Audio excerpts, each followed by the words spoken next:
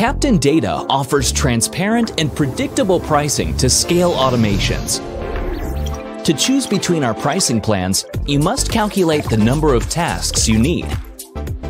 Let's look at how a workflow works to understand how to calculate the number of tasks your workflow requires. A workflow is a chain of one or more automated tasks.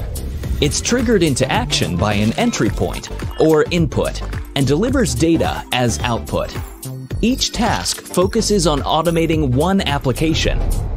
In the following example, we use 4 steps to generate leads. We're searching for people on LinkedIn, extracting each profile's data, aggregating it with their associated company, and finally, finding their emails. This workflow will use 4 tasks to get 1 lead.